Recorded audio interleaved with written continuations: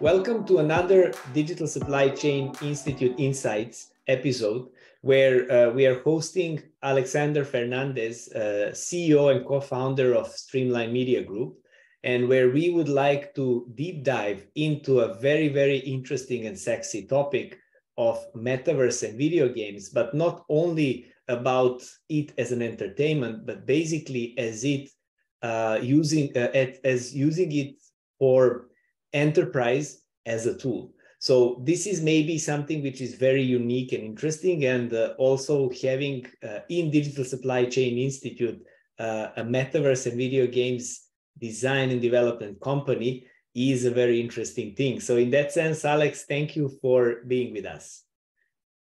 Thanks for having me, Marko. I appreciate the opportunity to speak with you and the rest of the DSCI leadership and membership.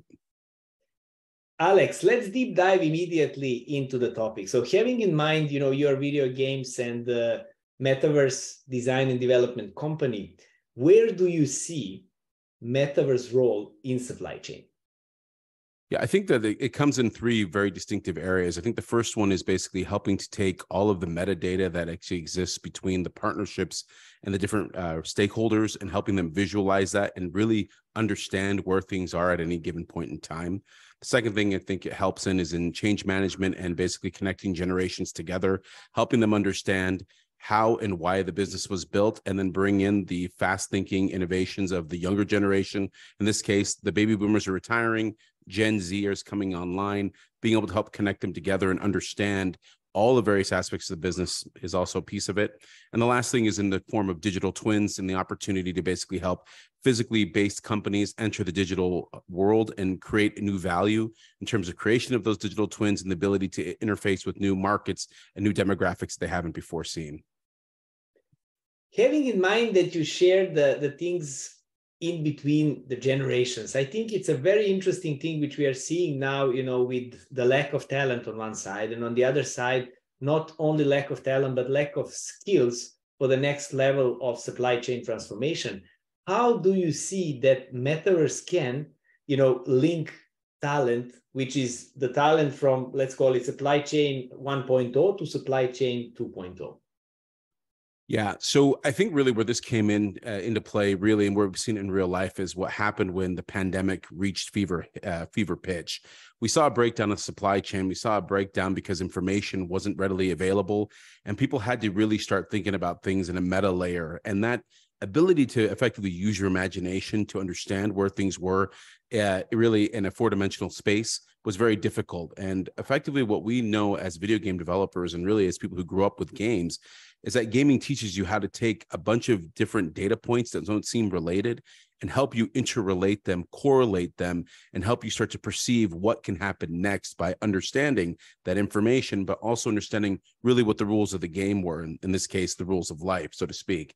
So ultimately what we're seeing here is that multiplayer gaming in the metaverse help teach people not only how to analyze that data, correlate that data, but how to operate within actual long distances without actually ever seeing each other. So in this case of how to form a team, rapidly deploy expertise, understand information, and then make the best decision possible with the information they have.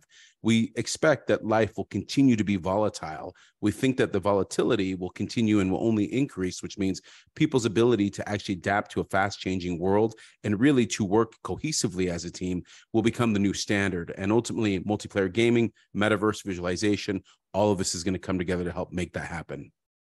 So all you shared, Alex, is very, very interesting. And, collaborating with you as Digital Supply Chain Institute, I know that you have been engaged in very interesting trials in a sense of the change management, right? Because the elements you mentioned, they can be part of the change management, and they can link as well the context in between the generations. So your view from the experience you have there is, can Metaverse and video games play the role in the new way of change management and basically bring the change closer to those who need to implement it and then live it? Yeah, absolutely. So, I mean, it's a simple thing that, if you really think about it, we learn through play.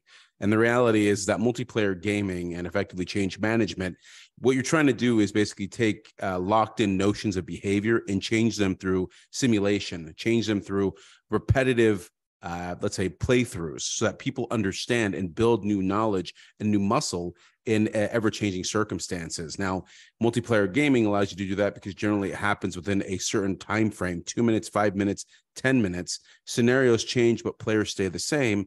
Ultimately, what you're doing is just practicing, and really, practice makes perfect. So ultimately, we're visualizing that and working with the various stakeholders to help make that change management not only stick, but understandable. Because, I mean, let's face it, we've all been in the boring meeting where a consultant comes in, brings out a PowerPoint, and we're like, wow, I don't want to listen, I turn off. But if you change that and put something that's fully interactive, fully immersive in their hands, you start to see people smile, they start to talk, they start to get into it. And that is the exact thing that happens where you look at children, they start to talk, they start to chatter, they figure things out. Ultimately, that gameplay and play brings through the ability to learn. And that's exactly where we want people to be, especially in today's world where everything's fighting for their attention. So in the end, gaming really reinforces these behaviors that we want them to have to build that muscle, to be able to be adaptable in this new world we find ourselves in.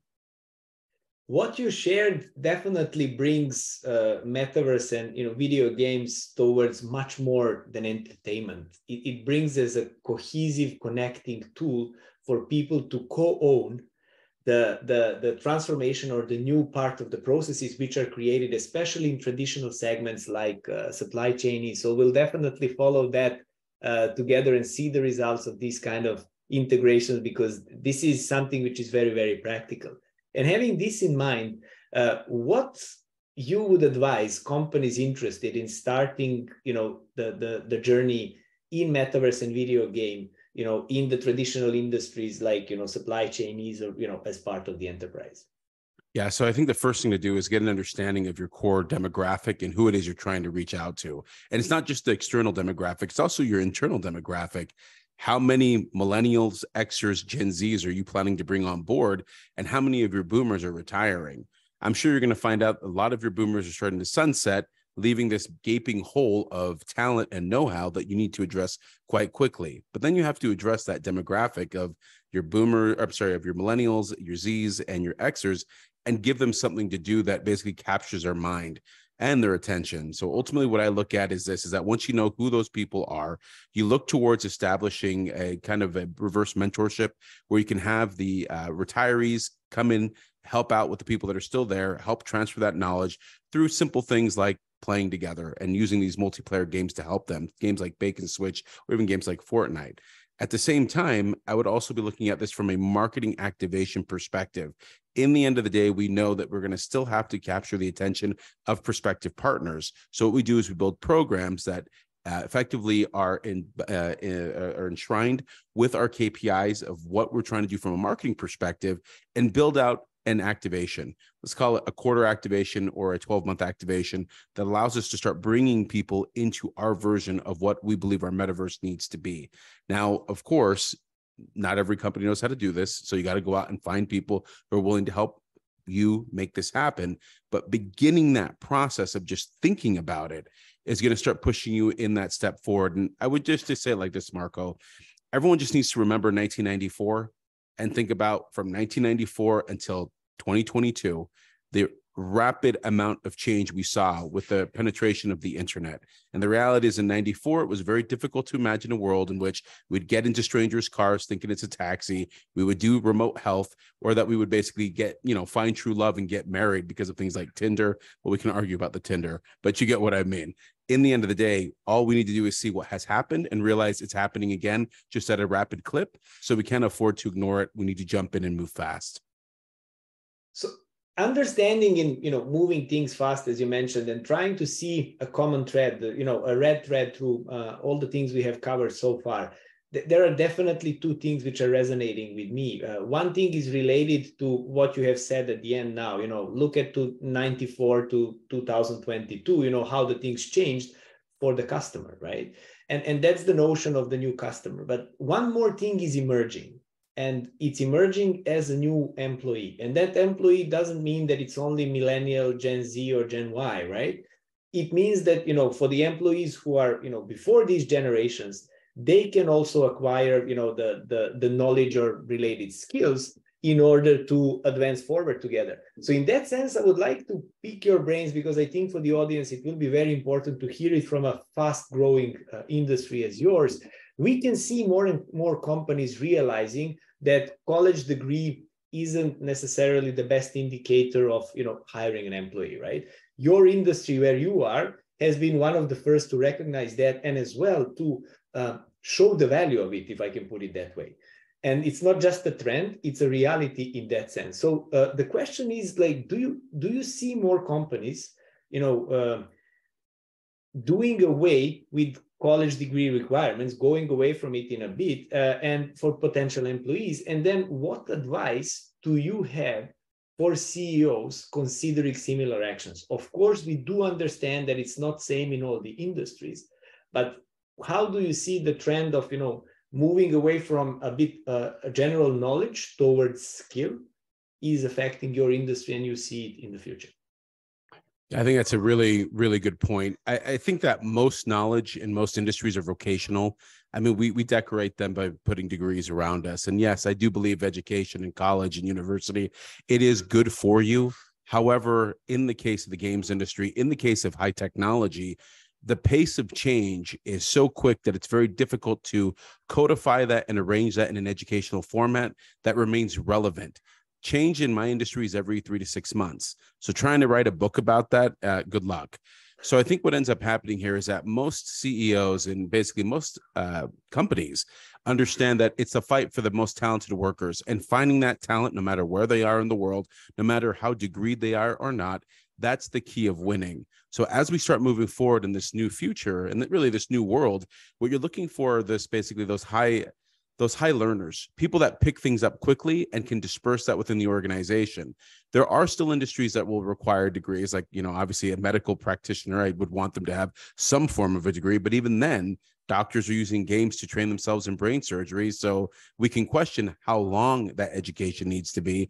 I think that ultimately in the end, where this world's going to go to is that we will have people that have learned the vocation and then go back to school later in their life. It's like what the MBA used to be. You'd go to college, then you'd go to work, then you'd go get an MBA. You wouldn't just go get an MBA out of getting your general education. So what I think will happen here is that our vocational workers or our highly skilled workers will come in, they'll work for a couple of years, and then we'll be like, you know what, let's go finish your training.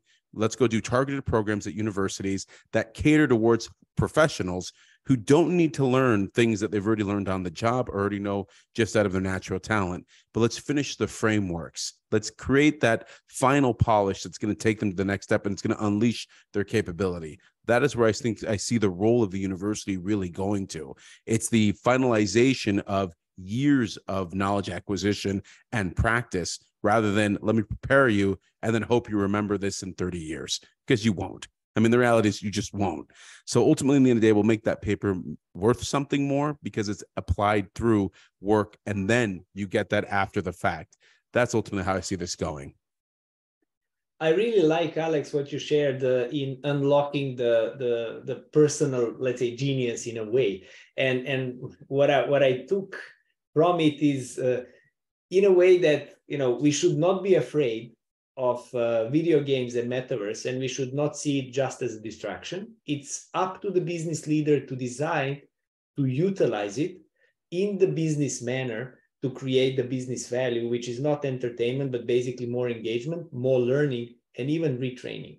And if I may conclude with a notion which I got now, thinking forward through what you have said, it's not that we should fight our kids to play less video games, but we need to sit with them, learn about it, and then see how we can together apply it towards more learning or transformation.